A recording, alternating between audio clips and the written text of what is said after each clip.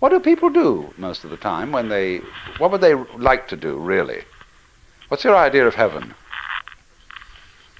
When people are unoccupied, as far as I can make out, they get together and they sing and dance. Or else watch somebody else do it. Nowadays we live in a non-participative culture, and we don't do very much singing and dancing. We're lugubrious. But we watch other people do it on television. What we really are interested in is to be able to spend all the time going, you know, something like this. And that's what our heart's doing, that's what our lungs are doing, it's what our eyeballs are doing, and it's what all these fantastic capillaries of the veins are doing. They're going just doody-boo-doo, hubba-boo-ba-dee-dee-dee-dee, see? And that's the point. Now the thing is, ought this to be allowed? You know, dare we admit it?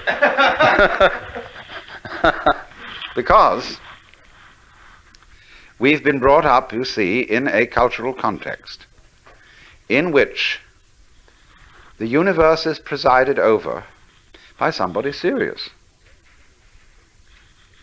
And it's only very, very occasional obscure references in the Jewish and Christian scriptures to the idea that God dances.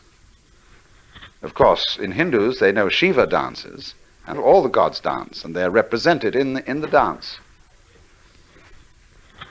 But in our way of looking at things, no. Back, deep down in, there is something that you must respect with a very, very, you mustn't laugh in church. Especially if you got in front of the throne of heaven. Everybody would be dead silent. Wow, you see, I mean, that's really serious. Here is the Father Almighty, world without end. And you watch out. Don't you laugh. Why not? Because Father Almighty, world without end is a very insecure fellow. And if anybody laughed, he might feel uneasy, you know, that there was something wrong going on. That someone challenged his power.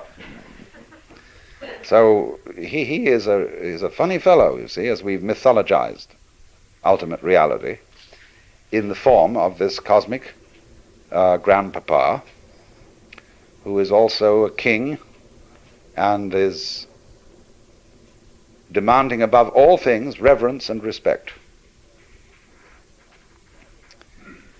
So it's difficult for us, because of that cultural heritage, to accept, to accommodate our common sense to the idea that the web might basically be playful.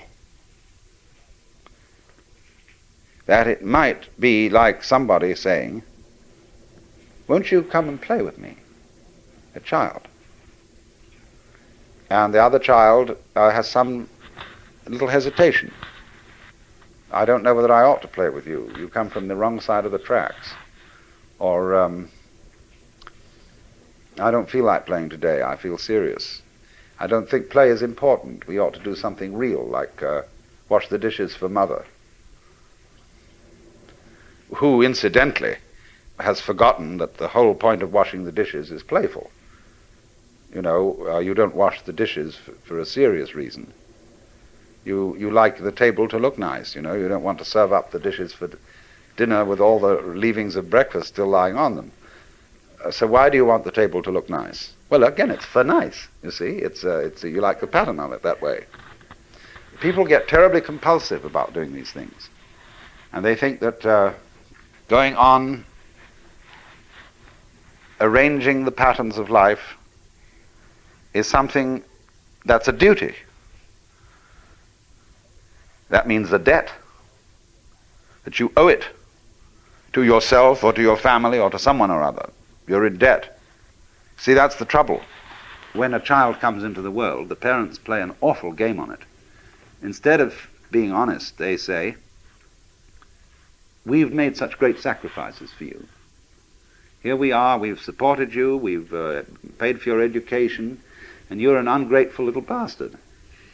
And the child feels terribly guilty, because what we do is we build into every human being the idea that existence is guilt.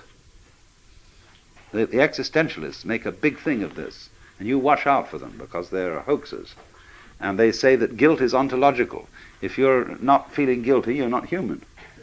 And that was because Papa and Mama said, look at all the trouble you've caused us.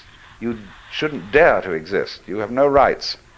But maybe we'll give you some out of the generosity of our heart, so that you'll be permanently indebted to us.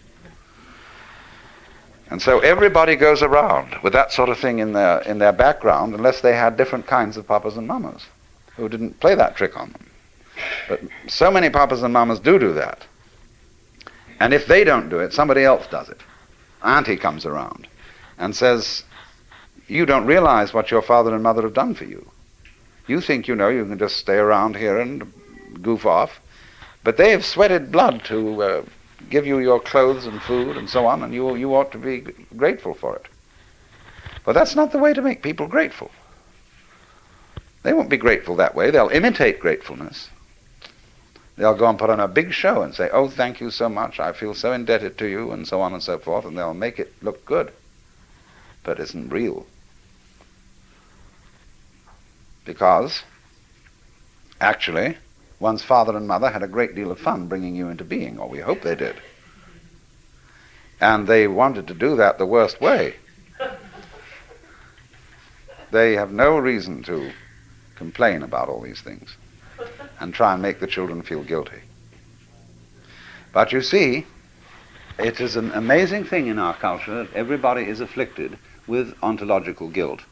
For example, if a policeman comes to the door, everybody is instantly frightened. You wonder, what on earth have I done? And there are certain clergy who are absolute experts in making you feel guilty. They are really marvelous. And there are clergy of all kinds, for all classes, and for all levels of intelligence. And they can make you feel real guilty. Only you have to watch always what games people are playing. Now you see, the thing is that really is a puzzle, is that they don't admit they're playing games. And when a person is playing games and doesn't admit that they're playing games, then you have some kind of a trickster who isn't really being fair to you. Now, of course, the game, that this game is not a game, has a certain kind of a fascinating quality to it. How mixed up can we all get? Let's try. See? That's a certain possibility in that. I would like to go insane and be as insane as anybody has ever been, and be the farthest out crazy nut in the world. See? That's a game. But it's not a good game. It's a game being played by a person who didn't really understand that everyday life was a game too.